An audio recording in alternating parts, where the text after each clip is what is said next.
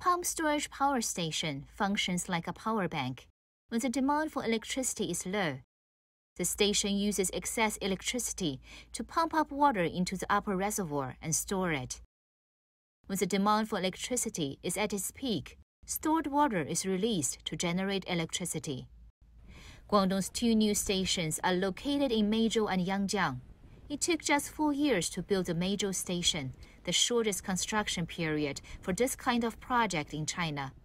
And the Yangjiang station has the largest single-unit capacity of generators in China. Our upper reservoir has a total storage capacity of 28 million cubic meters, which allows our 3 units to generate power for nearly 30 hours at full load. The upper and the lower reservoirs are connected by a 3.6-kilometer channel with reinforced concrete lining.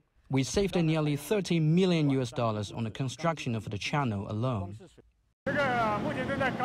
This high-speed spinning cylinder is the main spindle of the generator. The Yangjiang pumped storage power station has 3 400,000 kilowatt generating units, the largest single unit capacity in China.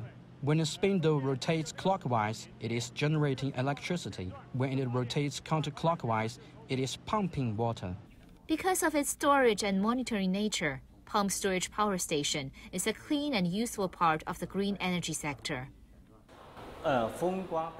Wind, solar and other green energy generation is highly dependent on natural conditions, and the output is often random and fluctuating. When they are used in the power grid, it becomes significantly more difficult to maintain the balance of the grid. Pump storage power station can effectively guarantee power balance. The two new stations significantly increase the consumption capacity of clean energy in the Greater Bay Area, contributing to a world-class power grid.